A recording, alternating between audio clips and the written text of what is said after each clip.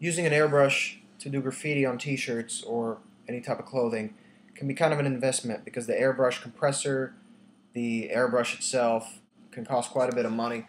So for now I'm going to start out by showing you how to use a paintbrush with acrylic paint to create graffiti or whatever you may like to do on a t-shirt. I use a foam board for two reasons. One, to separate the front and back of the shirt so that the paint doesn't seep through. And secondly, to have a smooth surface for me to work on. You can use anything flat and rigid, such as a piece of cardboard. Firstly, you want to center your shirt on the board.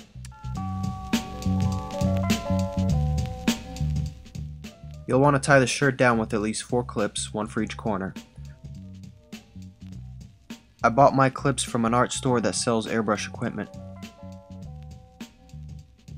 Lift the board and let the ends of the shirt drape down over the side as you put the clip on.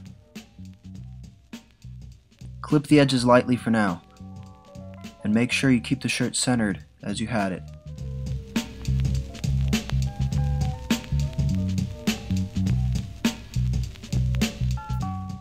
You're going to need the shirt on just tight enough so it doesn't bunch up when you're running the paintbrush over it.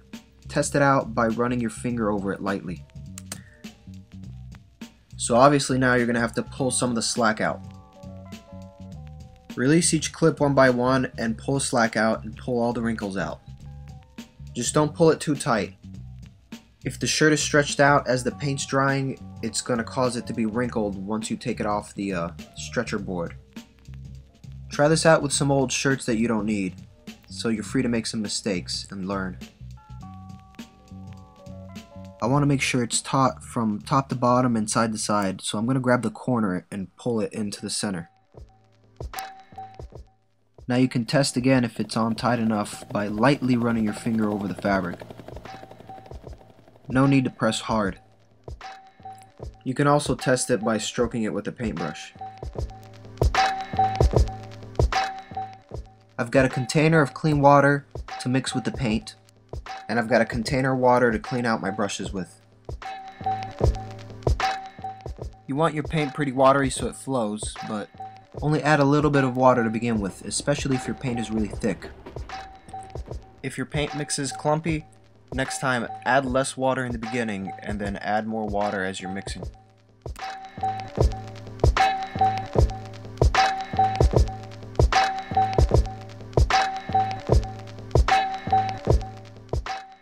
See, now the paint's not flowing that well, so I need to add a lot more water. Otherwise this is going to take forever and be really frustrating. The paint is so thick it's pretty much being smeared around on the shirt. To sharpen up those rough ends, just paint from the end inward. Start the brush stroke at the ends and pull them in.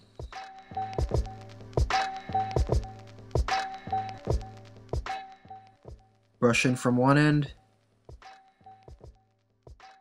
then brush in from the other end and connect them.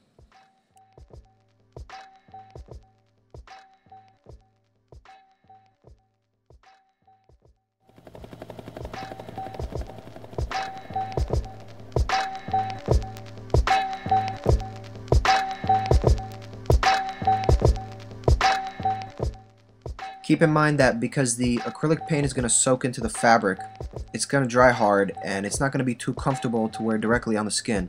So whoever's going to wear the shirt might want to wear an undershirt.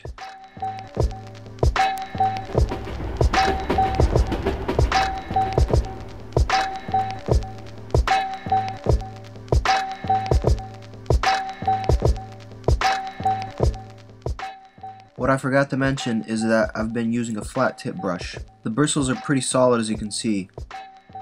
A soft brush won't work so well. You don't have to use a flat tip though. You can try different ones.